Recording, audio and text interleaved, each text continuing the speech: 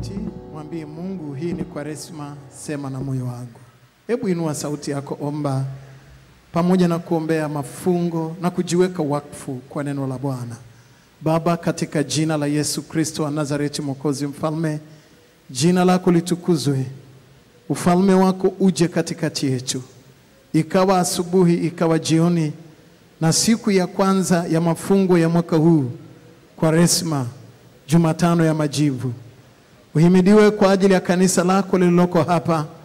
Mamia kwa maelfu ya watu wengi wanaoabudu nasi online na kwa njia ya radio. Baba, ulibariki kanisa lako na watu wako. Tunajiweka wakfu kwako sasa kwa wito wa neno lako na kwa pumzi ya neno lako. Upende kusema na kanisa lako waziwazi, wala usinyamaze. Wabariki watoto wako walioko hapa na wale wanaoabudu nasi wakiwa mbali. Mungu wa rehema, usikie maombi, usikie sala, usikie dua, uyaone na kuyapokea mafungo ya watoto wako. Na tena Bwana, uzikubali na dhabihu na nadhiri ambazo watoto wako wanaleta madhabahuni pako wakati huu wa Kwaresma. Sikia na sifa za vinywa vyetu.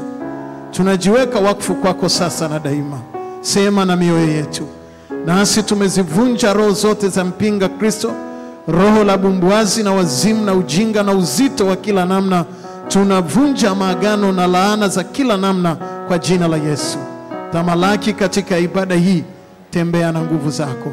Utubariki sasa na daima katika jina la Yesu Kristo, jina lipitalo kila majina, na kanisa la Mungu liseme amen. Alafu mpigie Bwana makofi mengi. Haleluya. Ninaomba uketi katika uwepo wa Mungu wetu.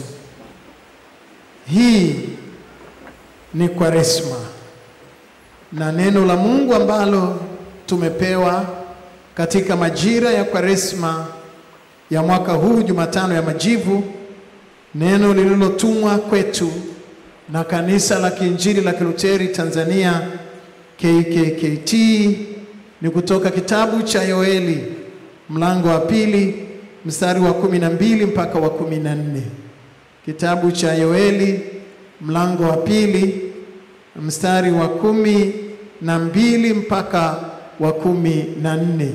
Kitabu cha Yoeli, nabii Yoeli mlango wa 2 mstari wa 12 mpaka wa 14. Na mimi ninawatangulia kusoma katika jina la Yesu Kristo wa Nazareti aliye hai. Na watangulia kusoma katika jina la Yesu Kristo wa Nazareti aliye hai. Neno la Mungu lasema hivi: lakini hata sasa, asema Bwana, nirudieni mimi kwa mioyo yenu yote, na kwa kufunga, na kwa kulia, na kwa kuombolea. Rarueni mioyo yenu, wala si mavazi yenu. Mkamrudie Bwana Mungu wenu. Mkamrudie Bwana Mungu wenu, kwa maana yeye ndiye mwenye neema, amejaa huruma, si mwepesi wa hasira, ni mwingi wa rehema, naye hughairi mabaya. Amen. Tutulie tuombe. Mungu Mwenyezi, uliyesema daima kwa vinywa vya manabii na mitume tokea kale na zamani, na hata sasa ungali ukisema na kunena, ninaomba useme na kanisa lako, mamia kwa maelfu ya watu wako walioko hapa, na wale wanaoabudu nasi kwa njia ya TV online na kwa njia ya radio. Wabariki watoto wako mahali mahali duniani kote. Useme nasi kwa pumzi ya neno lako. Sema nasi wala usinyamaze. Utubariki sasa na daima kwa pumzi ya neno lako. Ulitume neno lako, nalo halitakurudia bure, lakini likatimize na makusudi yake sasa na milele, kwa jina la Baba na Mwana na Roho Mtakatifu. Kanisa la Mungu liseme amen. Wapendwa mabibi na mabwana, neno la Mungu katika kitabu hiki cha Yoeli, ambacho ndicho kinachosimama na sisi katika mafungo ya siku 40, ni neno la kinabii. Kichwa kinachotuongoza katika mahubiri yetu na katika kalenda za kanisa, tumrudie Mungu kwa mioyo yetu yote. Tumrudie Mungu kwa mioyo yetu yote. Tumrudie Mungu kwa mioyo yetu yote. Hii ni Kwaresma. Wapendwa mabibi na mabwana, kuna haja na kuna umuhimu wa kutumia nafasi ya siku 40 ambazo tunapewa katika mwaka wa kanisa. Na katika siku hizi 40 ni siku za mafungu, na ni siku ambayo tunapaswa kumrudia Mungu kwa mioyo yetu yote. Tunapozungumza juu ya kumrudia Mungu, tunamaanisha nini? Kumrudia Bwana katika maisha yetu, au tunaposema kutubu na kurejea, kuna toba alafu kuna kurejea. Kuna watu ambao wanatubu lakini hawarejei. Wanaweza kutubu na kuungama kila Jumapili na kutangaziwa msamaha wa dhambi kila ibada na kila Jumapili, lakini hawarejei. Na toba ni toba yenye marejeo. Hata Yohana alipohubiri, Yohana Mbatizaji alisema, tubuni basi mrejee, zije nyakati mpya za kuburudishwa katika maisha yenu. Kwa sababu kazi ya toba ni kuleta burudisho katika maisha ya watu. Na mwaka huu Mungu ametupa kuwa na nafasi ya mafungo haya. Mafungo haya ya mwaka huu, kama ambavyo tumefanya kila mwaka kwenye usharika wetu wa KIJITONYAMA, tumekuwa tukihudumia mataifa zaidi ya 152 duniani kote. Kwa hiyo ni mafungo ambayo tunashiriki na pande mbalimbali za dunia katika mafungo haya yaliyojaa toba na kurejea. Tunapozungumza juu ya kumrudia Bwana, kurudi ni baada ya kuona kama umetangatanga, baada ya kugundua kwamba umeenda njia isiyo salama. Bwana Mungu alimwambia Musa kule jangwani, mlivyoizunguka milima hii yatosha, sasa geukeni upande wa kaskazini. Tunaposema kumrudia Bwana, na mtumishi wa Mungu nabii Yoeli anaposema na taifa la Israeli juu ya kumrudia Bwana, ni wakati ambao walikuwa wametenda dhambi, wamemuasi Mungu, na kwa sababu hiyo maisha yao yakapita kwenye nyakati ngumu. Yakapita wakati wa kuliwa na madumadu na parare na nzige na kutu na wezi na wanyang'anyi. Na hiyo ndio kazi ambayo ya dhambi katika maisha yetu. Kwa maana mshahara wa dhambi ni mauti. Mshahara wa dhambi ni mauti. Pamoja na kwamba tutakuwa na nafasi ya kutubu kila siku itwapo leo, lakini pia kanisa linafungua mlango na ofisi ya kichungaji kupata nafasi ya maungamo ya siri, na mambo ambayo ni ya siri huwezi kuzungumza hadharani. Unapata nafasi ya kupata maungamo ya siri, na maungamo haya ya siri ni maungamo yanayofungua moyo wa mwanadamu. Napata nafasi ya kueleza mahali ambako dhambi imekupitisha na umepokea mshahara wa dhambi na mateso katika maisha yako. Kwa hiyo unapata nafasi ya kumrudia Bwana, kumrudia Mungu.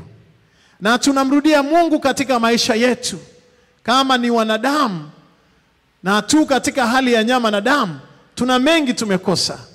Lakini hata wale ambao pengine wamejitahidi kwa namna ile ambayo wameweza wao na kufikiri hivyo, lakini wanaishi katika ulimwengu wenye uovu na kukosesha.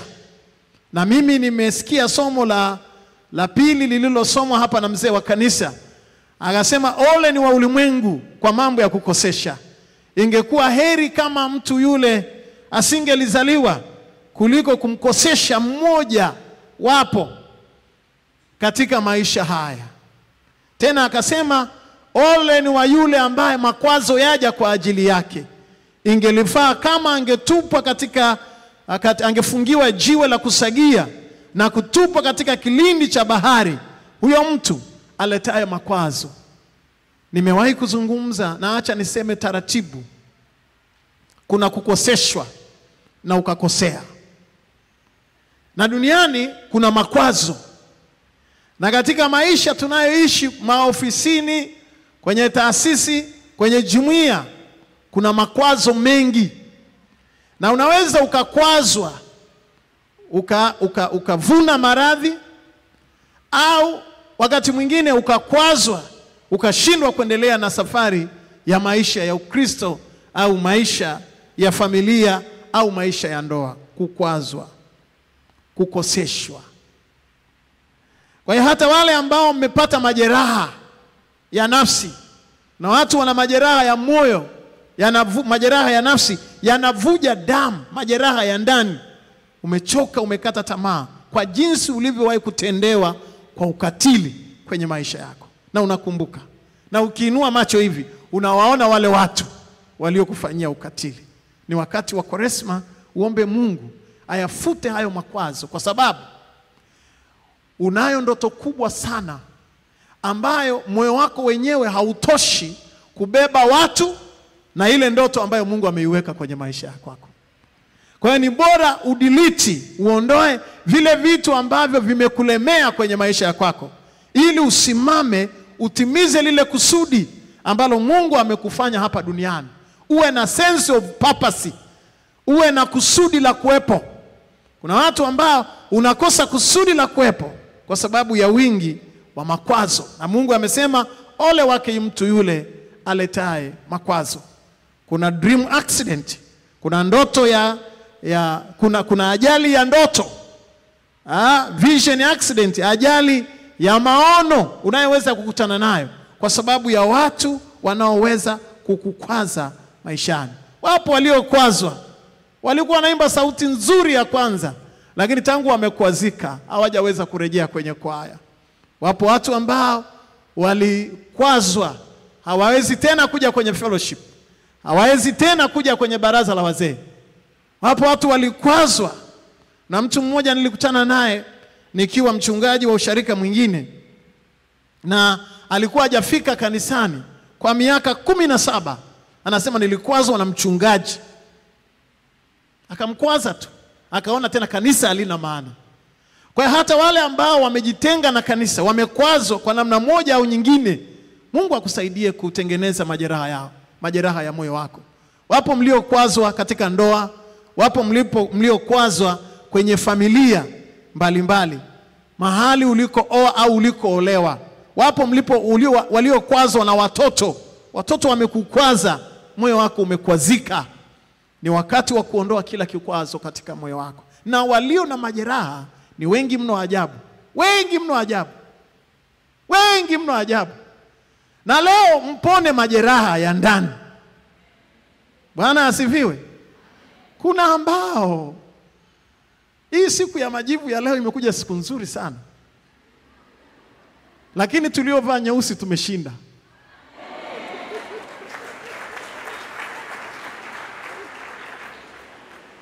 Na wengine wametumiana sijui message, sijui nini, I love you tuongo. Majeraha matupu yamejaa ndani ya mioyo yao.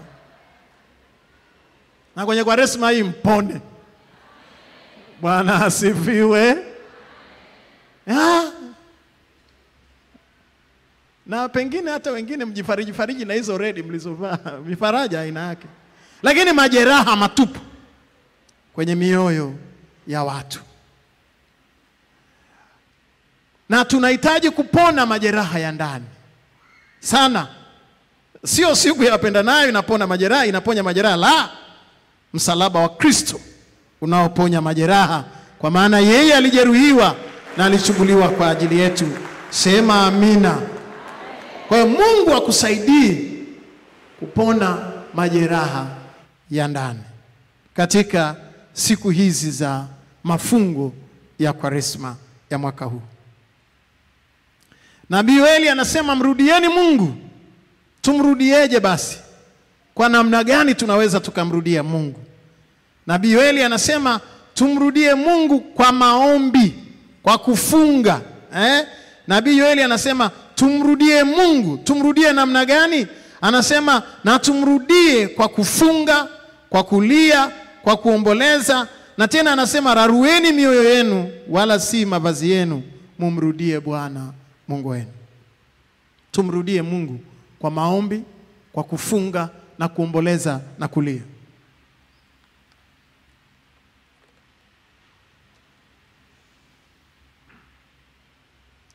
Wapendwa mabibi na mabwana, watu wa Ninawi walipokosa na Yona alipotumwa juu yao siku 40, akaambiwa akahubiri juu ya uso wa nchi ya Ninawi ya kwamba tazama, Mungu ataiangamiza Ninawi kabisa baada ya siku 40. Wale watu waliomba, wale watu walitubu, wale watu walifunga. Na mfungo wa aina ile sijawahi kuona mahali pengine.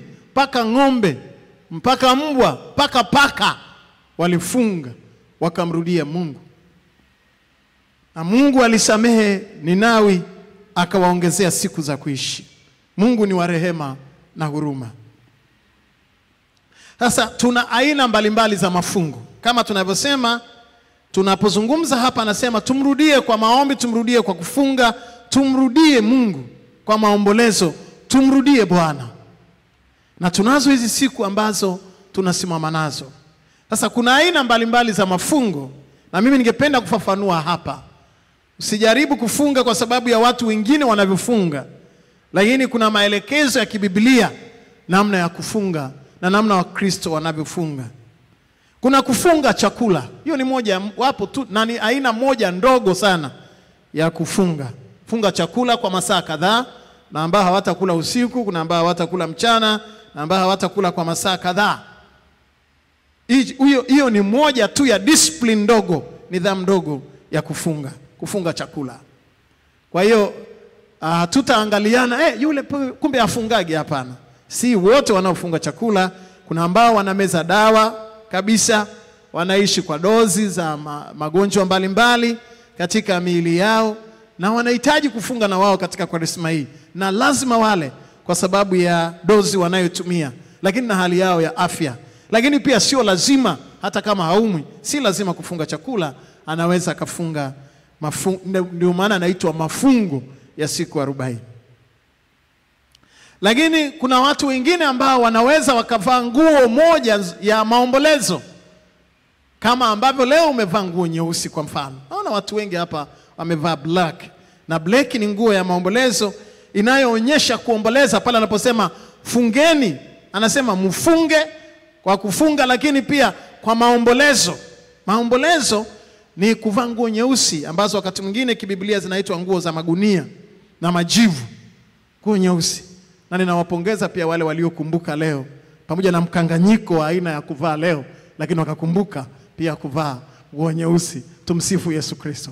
Kulikuwa kuna mkanganyiko kweli leo, shughuli ilikuwa si ndogo huko duniani, lakini watu wamekumbuka kuvaa nguo za maombolezo. Namshukuru Mungu sana. Ni moja ya mafungo kuvaa nguo nyeusi au nguo inayoonyesha kunyenyekea. Lakini kuna kuvua mapambo yote. Mmeisikia wimbo tulioimba hapa, kuvua mapambo mengi. Hizo wigi weka pembeni, acha tu watu wajue una kipilipili katika Kwaresma hii. Bwana asifiwe. Kuna kuvua mapambo. Watu wengi wanapenda kuvaa dhahabu sana. Watu wengi wanapenda kuingia yani saluni sana, yani poda mno hivyo. Lakini acha watu wakupite wakati mwingine, maana yake unajua decoration inakutengeneza watu wanakujua. Utakapokuja kugeuka mali asili kwa muda wa siku 40, unapogeuka TANAPA watu wanaweza kukupita, unajua. Alafu akikupita anasema ni wewe, naambia ndio, niko kwenye mfungo. Kwa hiyo ni moja wapo pia ya kufunga, kuvua mapambo yote. Na watu wengi sana wanatumia muda mrefu pia katika kujipamba, lakini ni wakati ambao unaweza ukapata nafasi ya kuvua mapambo yote. Na wengine pia wana aina fulani ya nguo ambazo hivyo watu wanakufahamu, yani ni mtu wa vimini. Mpaka mchungaji jana kila siku, jamani mvae nguo ndefu. Sasa mara hii wakuona na vitenge, mpaka wakuulize una nini? Ambie Kwaresma hii. Bwana asifiwe. Hii ni kutengeneza maisha yetu mbele za Bwana. Kuvua mapambo yote. Kuvua mapambo yote, vitu vya fahari kwetu, ili tuweze kunyenyekea na kukaa katika majivu na magunia. Lakini kurarua mioyo. Kurarua mioyo ni kuachana na mambo ambayo uliyapenda. Ni mtu ambaye unapenda saa zote, muda mrefu, kukaa kwenye majumba ya starehe, kwenda kwenye klabu, kukaa baa mpaka usiku, na mambo mengine yanayofanana na hayo. Wakati wa Kwaresma ni wakati wa kurarua mioyo. Ni wakati wa kuacha mambo yote yanayohusiana na anasa za ulimwengu huu. Lakini ni wakati ambao unapaswa kurarua moyo. Kurarua moyo tunasema kwa maana nyingine anaposema nirudieni kwa mioyo yenu yote, rarueni mioyo yenu, asema Bwana. Zile siri za moyo. Na watu wana siri za mioyo, siri za uovu. Mume wako hajui, mke wako hajui, afahamu, hajui. Maana ulivyo na bad behavior, ulivyo na tabia mbaya, nobody know. Mchungaji hajui. Tena unanisalimiaga kila mara, Mchungaji Kimaro, Bwana asifiwe, haleluya. Sikujui, lakini rarua moyo wako. Uone vitu ulivyo navyo. Na siku hizi mna smartphone. Yaani kuna baba mmoja aliingia bafuni, ashajipaka sabuni, ghafla akakumbuka ameacha simu yake. Nakwambia alitoka kwenye ukuta na papasa hivi. Mkeka anambia una shida gani? Kuna kitu nimesahau. Kwa maana nyingine, moyo kwenye hiyo simu kuna balaa. Kuna vitu vimewekewa humo, vimewekewa. Na bahati nzuri akina mama, Mungu amewapa milango ya ufahamu. Wana mikono yao ina sensa. Yaani mwanaume weka password, weka na nyingine, weka na ya Kichina. Nakwambia kwa mama mwenye nyumba, akiishika anatumia chini ya sekunde kadhaa. Yaani kabla ya dakika moja ameshamaliza kupata hiyo password. Yaani baba mmoja tulikuwa anazungumza naye ofisini, ananiambia mchungaji, tena ni ndugu yangu hivi wakina Mushi, ananiambia mchungaji, hebu niambie huyu mke wangu ni mganga wa kienyeji au ni kitu gani jamani? Hata nikibadilisha password, nimeshabadilisha mpaka nikaenda kuomba rafiki yangu Mchina wa pale Kariakoo akaniweka password ya Kichina. Haki ya Mungu ameiondoa hivi nikiwa naona. Huwezi kuamini.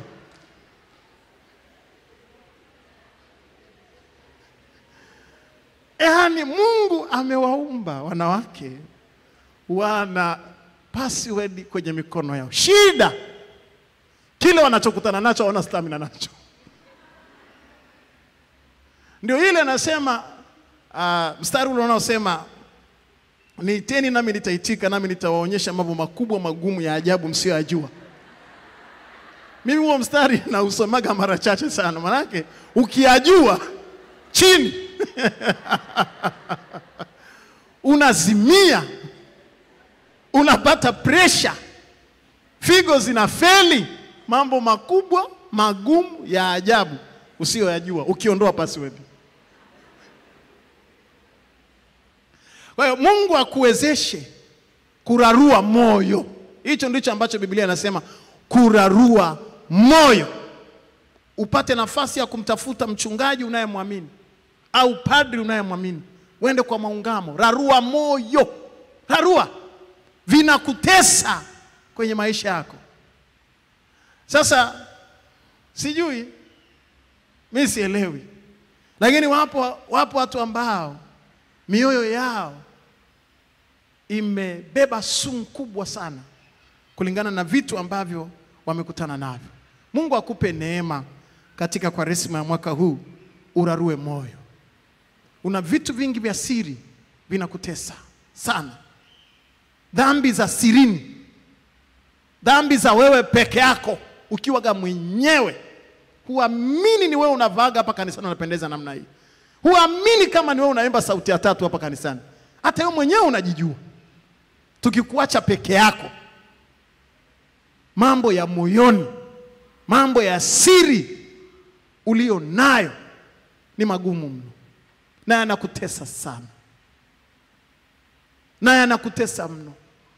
Na laiti kama tungeweka nafasi ya nikachukua hii microphone alafu nikaondoa password kwenye moyo wako, nikaruhusu uwaze kwa sauti,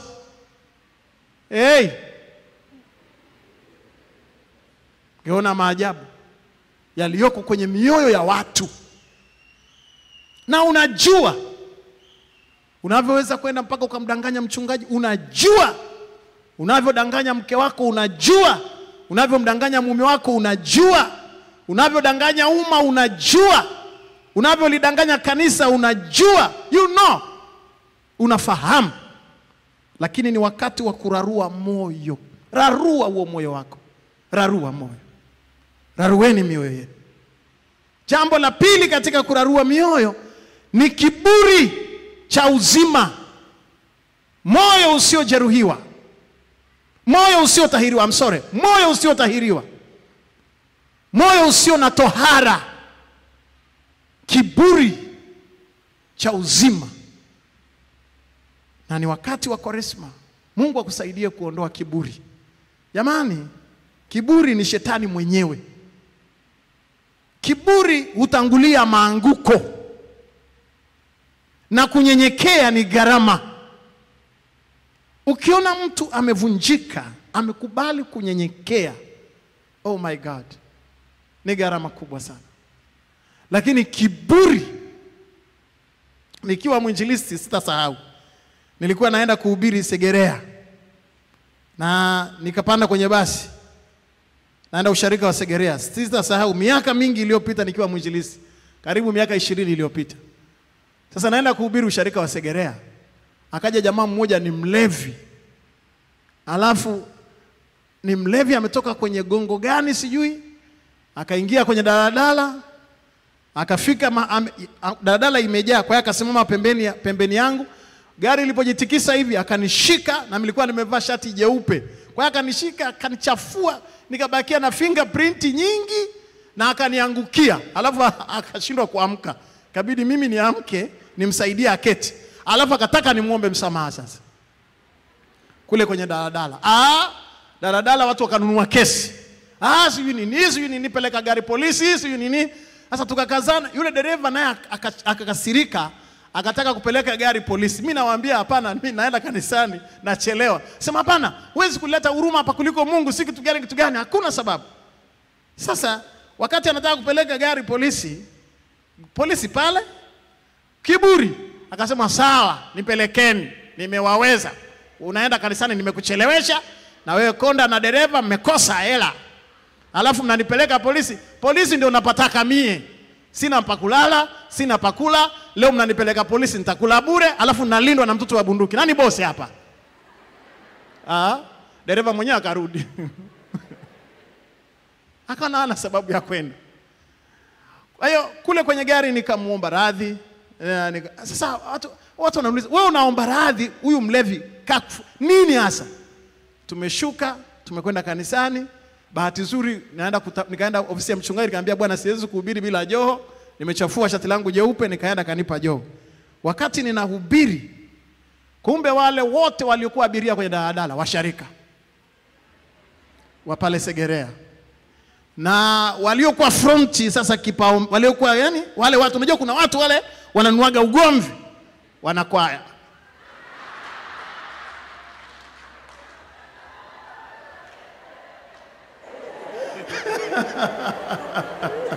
Na mie mkanyagwa na mchafuliwa mhubiri.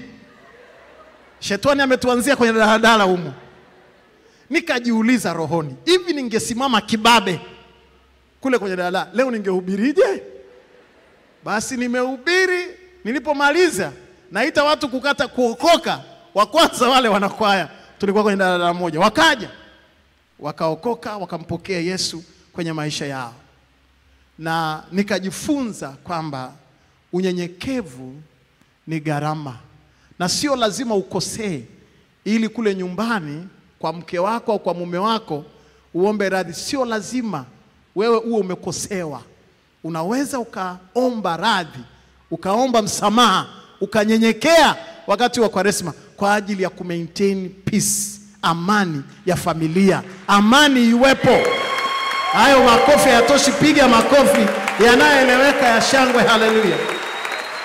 Na Biblia inasema msimpe ibilisi nafasi. Msimpe ibilisi nafasi. Kwa hiyo Mungu akupe neema Kwaresma hii. Hata kama watu walikukosea, tengeneza. Na neno la Mungu limesomwa pale na mzee wa kanisa. Amesoma pale mama yetu Mama Lucia Tarimu, Neno la Mungu linasema mtu akikurejea mara 7 akikwambia nimekosa, msamehe wakati wa Kwaresma. Samehe wengine kama wewe unavyosamehewa na Mungu. Kwa kuna watu wengi umeshakaa, ni mdogo wako, umemsomesha, umehangaika naye, lakini kiburi kiko pale kuliko mlima Kilimanjaro, yuko juu kupita mawingu yote. Na kila siku anaimba kanisani, Bwana unipandishe. Bwana uniinue. Hakuna. Na anataka kuinuka na kiburi hicho kwenye familia. Mara hii msaidieni kwa kumsamehe na kumwambia tuwie radhi ndugu zako, kama sisi tumekukosea tusamehe bure, lakini tunakupenda kwenye familia yetu. Onyesheni upendo. Onyesheni upendo wa Mungu. Baada ya muda kupita, mchungaji wa Segerea ananiambia yule ulevi ulipomwisha, alikuja kutafuta usharika ule, akaja akaelezea kisa. Akasema, nilisikia yule mhubiri alikuja kuhubiri hapa, ninaomba mchungaji unirudishe kundini. Na mpaka kesho anaabudu kwenye ule usharika pale. Upendo wa Mungu unaweza kumvuta mtu mkorofi. Kwa hiyo kurarua moyo, jamani, rarueni mioyo. Imebeba uchungu, utapasuka, wafa. Yaani kuna watu wamebeba kitu hapo rohoni, wanatembea nacho. Usijui ni mwaka wangapi. Rarueni mioyo yenu. Yoeli anasema, mrudieni Bwana kwa kurarua mioyo yenu. Lakini aina nyingine ya 5 ya mafungo ni kuongeza muda wa ibada na sala. Tunazo ibada za masifu ya asubuhi na masifu ya jioni. Ongeza muda wa ibada na sala. Nyumba hii itakuwa wazi kwa masaa mengi. Utapata faragha. Utapata nafasi ya kuja kwenye faragha ya maombi ya kwako binafsi. Na maombi ya faragha ni maombi yaliyompa Hana Samueli tasa, aliyenyanyaswa na mama mkwe, na aliyenyanyaswa na mke mwenza aliyekuwa anaitwa Penina. Akaja kwenye madhabahu peke yake kwa uchungu, akaomba, Mungu akampa Samueli. Kwa hiyo na wewe mpendwa, ninakukaribisha katika Kwaresma hii. Kuna wakati unakuja, unakana matatizo, unasubiri, una simu, kwenye simu yako una majina ya watumishi na idadi ya manabii. Achana na hiyo habari. Kanisa liko wazi wakati wa Kwaresma. Njoo peke yako, mwambie Mungu mwaka huu na kieleweke kwa jina la Yesu Kristo wa Nazareti aliye hai. Tunazo na maboksi ya sadaka za siri. Omba, ukimaliza toa sadaka kule kwenye maboksi. Uhitaji hata mtu yoyote, toa sadaka yako pale. Rudi. Hana aliomba akampata Samueli. Hapakuwa na liturujia, hapakuwa na ibada. Hata mchungaji mwenyewe aliyekuwa anaitwa Eli wakati ule na kuhani Eli hakumuelewa Hana. Lakini Hana alikuja kwenye maombi ya faragha. Na maombi haya ya faragha yana maana kubwa sana. Ninakukaribisha. Lakini nakukaribisha katika ibada za masifu ya asubuhi na masifu ya jioni. Kuna wale watu ambao ni wavivu kuamka. Basi ingia kwenye mafungo, amka, agana na kitanda asubuhi na mapema, uwepo hapa. Na haya ni aina ya mafungo mazuri sana. Hapa unafunga usingizi. Wengine tumekutangulia kwenye mafungo haya, tuna mafungo ya kuondoka kwenye usingizi. Huu ni mwaka wa 15 sijui. Naamka alfajiri saa 10, saa 9 tuko barabarani. Nakuja kwenye nyumba ya Mungu. Si leo, ni miaka 15 iliyopita. Tuna mafungo hayo. Kwa hiyo mimi Kwaresma hii kwangu ni hivyo hivyo tu. Mafungo yanaendelea kwa miaka. Lakini hatutabakia bure hata siku moja. Mungu anatumia hicho kipindi na anatumia hayo masaa kufanya mambo makubwa katika maisha ya watu wengine, katika kufikia ulimwengu na katika kubadilisha maisha ya watu dunia nzima. Tumeona na tumeshuhudia. Na hatuna mashaka ya kwamba na wewe ukianza na mafungo ya kuamka asubuhi, kataa usingizi. Yaani unajua Biblia inasema apendaye usingizi umaskini utampata ghafla bin vu. Yaani hivyo. Sasa mchungaji, hapo pa kuondoka asubuhi, hapo pa kuamka, kuagana na kitanda. Na watu wavivu. Najiuliza mambo mengi sana kabla hujaamka hapo kitandani. Lakini Mungu akusaidie kuingia kwenye mafungo haya ya kuamka alfajiri. Ungana nasi kwenye ibada za masifu ya asubuhi. Kuabudu nasi online ni vizuri, lakini uabudu online basi ukiwa Marekani jamani, ukiwa huko mkoani. Yaani online huko hapo KIJITONYAMA kwa Limaua online. Nikikukuta na hiyo simu yenyewe navunja. Online gani hiyo ya KIJITONYAMA kwa Limaua? Online gani ya Sinza? Online gani ya hapo Mwenge? Online gani sijui ya hapa sijui Makumbusho? Online. Eti mchungaji, mimi muumini wako kindakindaki online. Ni unakaa wapi? Makumbusho. Una maana wewe?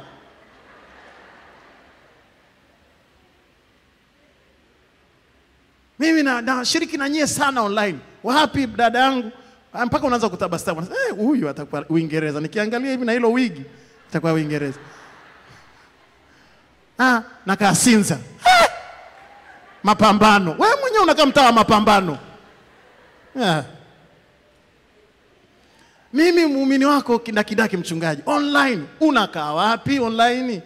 Niko Tegeta Msichoke. Huo mtatu wenyewe Msichoke. Lakini nataka niwaambie, jenga utaratibu wa kuja kanisani. Nyumba hii itaitwa nyumba ya sala. Bwana asifiwe. Kuna maana kubwa sana wewe unapokuja kanisani. Lakini kutoa sadaka za mguso ni aina nyingine ya 6 ya mafungo, ndio maana tunaita mafungo. Ni kutoa sadaka za mguso, sadaka za huruma. Sadaka utakayoikumbuka, tunaikumbuka sadaka ya Yesu aliyotoa uhai wake. Tunakumbuka sadaka ya Mungu alipomtoa mwana wake wa pekee. Kwa hiyo wakati wa Kwaresma pia ni wakati wa sadaka. Utoe sadaka utakayoikumbuka katika Kwaresma hii. Unajua sadaka ambayo hata hukumbukagi si sadaka ya gharama. Wapo watu walitoa sadaka za gharama. Ibrahim, mtoto wake wa pekee. Yefta, mtoto wake wa pekee. Mungu, mwana wa pekee. Yesu, uhai wake. Zinakumbukwa hizi sadaka za gharama. Je, umewahi kutoa sadaka ipi ya gharama kwenye maisha yako? Ni nini ambacho umekitoa? Na Kwaresma ina baraka kubwa kwa watu wachache. Nimepokea ushuhuda wa rafiki yangu mmoja, aliniambia, mchungaji, Kwaresma miaka 3 iliyopita nikasimama na sadaka ya gharama. Nilikuwa nikifungua nyumba yake mwezi uliopita. Ananiambia nikasimama nikiwa kwenye nyumba ya kupanga na nilikuwa sina hata kiwanja. Lakini ile sadaka ilikuwa ni ya gharama. Ilikuwa nataka kununua gari kabisa.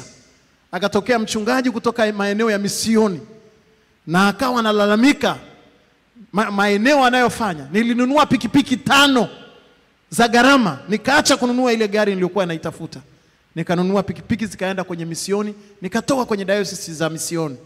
Zile pikipiki nikabakia na maumivu. Anakumbuka pikipiki 5, nazungumzia juu karibu milioni 10 hivi na zaidi. Lakini alitoa zikaenda kwenye kazi ya misioni. Wakati wa Kwaresma unatoa sadaka ya gharama, sadaka itakayokumbukwa. Unajua kuna watu ambao wakitoa milioni hata hawajui kwamba ametoa sadaka. Wakitoa milioni 5 hawajui hata ametoa sadaka. Hata akitoa milioni 50 kwenye akaunti yake haionyeshi kama amegusika kwa kitu chochote. Anasoma mabilions kwenye akaunti. Ana billions za mitaji na uwekezaji. Lakini ni lazima uangalie sadaka ya gharama ambayo unaweza ukaungana na sadaka hiyo ya gharama ambayo Mungu anaitoa na Yesu akiutoa uhai wake katika Kwaresma. Ukumbuke ni kitu gani ambacho Mungu anafanya katika maisha yako. Uachilie moyo wako katika kujizuia. La mwisho na la 7 ni kusoma neno la Mungu zaidi kuliko kutumia smartphones na mitandao ya kijamii. Ni aina ya kufunga. Unaonaje? Kwa mfano, unaweza kuondoka kwenye zile grupu zako za umbea. Unaweza kuondoka, yaani kuna simu zinaita saa zote na ziko on kama kituo cha polisi. Yaani utafikiri kama zinasubiri fire. Yaani hivyo. Watu wameathirika na simu. Hata hapa kuhubiri mpaka mchungaji amalize kuhubiri hajaangalia simu, utafikiri anatafuta mstari. Ukiangalia unaona hiyo sendi. amereceive, ametuma ndani ya ibada. Kwa sababu ni uraibu, huo unaitwa uraibu. Kuna watu wana uraibu na hizo smartphones. Kwanza zinatumia muda wa watu sana. Ni uraibu mkubwa katika maisha. Kwa hiyo haya mambo yote 7 na mengine mengi kitheolojia na kibiblia ni mambo ambayo unaweza ukatumia nafasi ya kutembea katika mfungo wa aina yake. Kwa hiyo Wakristo hatuangaliani kwamba tukimwona mtu anakunywa mtori pale nje au juice, hey, huyu hajafunga. Hapana. Hawa wengine wana mafungo mengi tu ambayo hata siwezi kuyaorodhesha yote kitheolojia nikamaliza. Sema kwa kuomba, kwa kulia na kwa kuomboleza. Mungu akupe neema. Ndugu zetu wa Tehama wana t-shirt nzuri pia, wale sprint mwaka jana. Sijajua kama mwaka huu pia wame sprint, zimeandikwa hii ni Kwaresma. Ni moja ya t-shirt nyeusi inayoonyesha Ukristo wako na ushuhuda wako. Kwa hiyo punguza na vua mapambo yote. Lakini nabii Yoeli anasema baada ya kutubu na kuungama, kupata nafasi ya kutubu na kuungama na kutangaziwa msamaha wa dhambi katika nyakati hizi za Kwaresma, ahadi ya Mungu baada ya mafungu ni kufunguliwa. Yoeli anasema mtakapokwisha kutubu na kuungama, ndipo nitairudisha miaka yenu iliyoliwa na parare na nzige na madumadu na tunutu. Hiyo ni ahadi ya Mungu. Na kazi ya toba, na hapa nataka unielewe sawa sawa. Hebu punga mkono wako pamoja nami. Nabii Yoeli anasema baada ya toba yeye ataondoa kabisa. Anasema hivi, na sakafu, katika kitabu cha Yoeli ule mlango wa 2 mstari wa 24. Hebu nisome kuanzia Yoeli mlango wa 2 mstari wa 24. Nataka kusoma pale ujue baada ya Kwaresma hii ni kitu gani kitatokea kwenye maisha yetu. Na kibiblia. This is very biblical. Hii ni kibiblia na kitheolojia. Na sakafu za kupepetea zitajaa ngano, na mashinikizo yatafurika kwa divai na mafuta. Nami nitawarudishia hiyo miaka iliyoliwa na nzige na parare na madumadu na tunutu, jeshi langu kubwa nililolituma kati yenu. Nanyi mtakula chakula tele na kushiba na kulihimidi jina la Bwana Mungu wenu, aliyewatendea mambo ya ajabu, na watu wangu hawatatahayari kamwe. Nanyi mtajua ya kuwa mimi ni katikati ya Israeli, na ya kuwa mimi ndimi Bwana Mungu wenu, wala hakuna mwingine, na watu wangu hawatatahayari kamwe. Ni ahadi ya nabii Yoeli kwa neno la Bwana baada ya toba. Wapendwa, dhambi inaleta jangwa katika maisha ya watu. Na kipindi cha Kwaresma ndio kipindi cha kuungama na kutubu, kwa maana mshahara wa dhambi ni mauti. Kuna mshahara wa dhambi ambao ni mauti kwenye miili yetu. Watu wanakufa, watu wanabeba mauti kabisa ya miili yetu. Lakini kuna mauti ya kihisia, mauti ya kiuchumi, mauti ya kifedha, mauti kwenye maisha ya watu. Na ni wakati wa Kwaresma peke yake unapoweza kupata breakthrough, unapoweza kupata upenyo kwa kutubu na kuungama. Na baada yake Mungu amesema atarudisha na miaka iliyopotea. Sasa nazungumza hapa mambo machache. Katika kitabu cha Marko ule mlango wa 2 mstari wa 5. Marko 2:5. Biblia inasema hivi. Yesu alimwangalia mmoja wa watu alioletwa. Kitabu cha Marko ule mlango wa 2 mstari ule wa 5. Biblia inasema hivi. Marko mlango wa 2 mstari wa 5. Biblia inasema hivi. Naye Yesu alipoiona imani yao akamwambia yule mwenye kupooza, mwanangu, umesamehewa dhambi zako. Jitwike godoro lako uondoke. Na akajitwika godoro lake akaenda. Huyu ni mtu ambaye alikuwa amepooza, ameparalyze miaka mingi. Sio mmoja tu, wako wengi. Kuna mwingine alikuwa ameparalyze miaka 38 amepooza. Yesu alipofika akamwambia umesamehewa dhambi. akainuka, akajitwika godoro lake, akaondoka. Lakini alikuwa ameparalyze. Kazi ya dhambi kwenye maisha yetu ni kuparalyze mambo. Brain imeparalyze, vipawa vimeparalyze, mamlaka imeparalyze, imepoza, kiti kimepoza, wanaume ambao ni vichwa wamepoza, wamekuwa klaza kwa sababu ya dhambi. Inapoza. Upendo kwenye familia umepoza, watoto wamepoza, akili zao shuleni haziendi. Dhambi. Kama wewe ni baba, umekwenda kumdanganya mtoto wa kike anayesoma chuo kikuu, unafikiri mtoto wako atakaa usome hata ulipe tuition, hata ulipe dola na euro? It will never happen. Haitatokea kwa mtoto wako, manake apandacho mtu ndicho atakachovuna. Umeharibu mtoto wa mtu kule chuo kikuu, umeharibu mtoto wa mtu kule sekondari, ni mwalimu, unafikiri mtoto wako ataperform? Hata perform. Kuna watu mnafanya dhambi ofisini.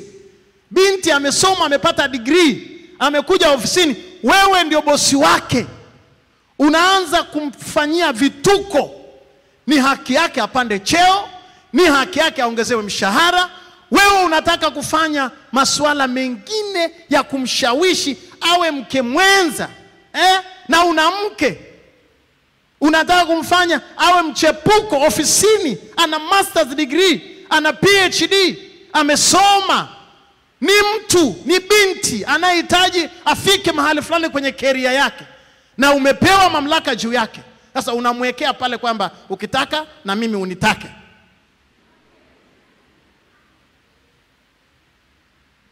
Alafu ukirudi nyumbani unakuta mabinti zako anakurukia, daddy we miss you, na bila haya na midevu kama ya beberu, I miss you too, I miss you too. We! Upone kwa jina la Yesu Kristo wa Nazareti aliye hai. Sema amina. Kwa nini wale watoto wa kike wanaokurukia na umetoka kule kufanya dhambi kule ofisini, kuzuia mtoto mwingine wa kike asiende kwenye madaraka, asiende kusoma, yule mtoto wako wa kike umepanda maradufu kwake na vizazi vingi nyuma yake. Dhambi ina paralyze uwezo wa watu. Hali kadhalika kwa watoto wa kiume na wa kike, hivyo hivyo. Na dhambi zile zinakwenda kujirundika nyumbani. Dhambi unafanya ofisini, nilishasema tena, inaenda kukusubiria nyumbani. Ina paralyze uwezo wa mtoto, ina paralyze kila kitu. Ni wakati huu wa Kwaresma. Na mimi ninawaomba sana ninyi ambao mmepewa mamlaka. Mtoto, binti alikuwa anavuja damu moyo wake, amesoma kuanzia form 1 mpaka form 6, ana division 1 ya 0.7 sijui. Ameenda, ni daktari, mwaka wa mwisho wa udaktari wake, profesa anayepaswa kumwandikia ripoti, anaanza kumwambia mambo yasivyo. Na ukimwangalia ni mtu mzima. Na binti anasema, naenda wapi? Nishafelishwa mara kadhaa, na mwaka huu tena nitafeli mchungaji. Mungu ni mwaminifu, tuliomba. Lakini Mungu akamsaidia, akavuka pale alikokuwa amefikia mahali pagumu. Dhambi. Fikiri mtu amehangaika na masomo ya sayansi kwa kiwango hicho. Ni maumivu ya namna gani? Watu ambao mmeshika mafaili ya watu, kuruhusu huyu mtu aende alipwe pesa. Amefanya kazi, anapaswa kulipwa. Kuweka signature tu ya jina lako pale Eliona, tena mjina wenyewe wa Kichaga. Lakini husubutu kuachia. Mara 100 alisema hapa Mheshimiwa Mwigulu, tukose wote. Yaani Waswahili tukose wote. Yaani Mswahili yuko radhi, mashine ya kusaga iko hapo mlangoni, atairoga, alafu atatembea kilomita 10, atavuka na mto wenye mamba. Lakini tukose wote. Aenda akasagie pale kuliko. Kwa hiyo kazi ya Kwaresma, dhambi ina paralyze mambo. Kuna mambo yameparalyze. Kuna dhambi hata wakati mwingine hatukuzifanya sisi, ni yale ambayo ni kisasi cha dhambi kwenye maisha yetu. Wakati wa Kwaresma Mwambie Mungu, hata kama ikiwa baba yangu au mama yangu au bibi yangu kwenye malango ya nyumba yetu kuna kitu cha uovu na machozi yanayolia kwenye maisha yangu, Mungu nihurumie wakati huu wa Kwaresma. Mimi nikipona na uzao wangu upone. Haya mateso yaishia hapa. Kwa jina la Yesu, mrudieni Bwana kwa mioyo yenu yote. Pigie Bwana makofi mengi. Sema haleluya. Wapendwa, wakati huu wa Kwaresma ni wakati ambao tunapata nafasi ya kutubu, toba inayoleta msamaha wa dhambi. Lakini kazi ya toba ni kuleta kitu kinachoitwa financial freedom na economic freedom. Na mtaniambia, mchungaji, unataka kusema nini? Anasema nitawarudishia miaka yenu iliyoliwa na parare na tunutu na nzige na madumadu, nitawarudishia. Lakini anasema ya kwamba yeye ni Mungu anayerudisha miaka iliyoliwa. Ukisoma pamoja nami kitabu cha Waamuzi, soma kitabu cha Waamuzi.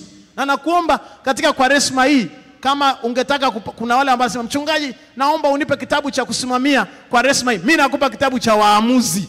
Nenda akasome kitabu cha Waamuzi kuanzia mlango wa kwanza mpaka wa mwisho.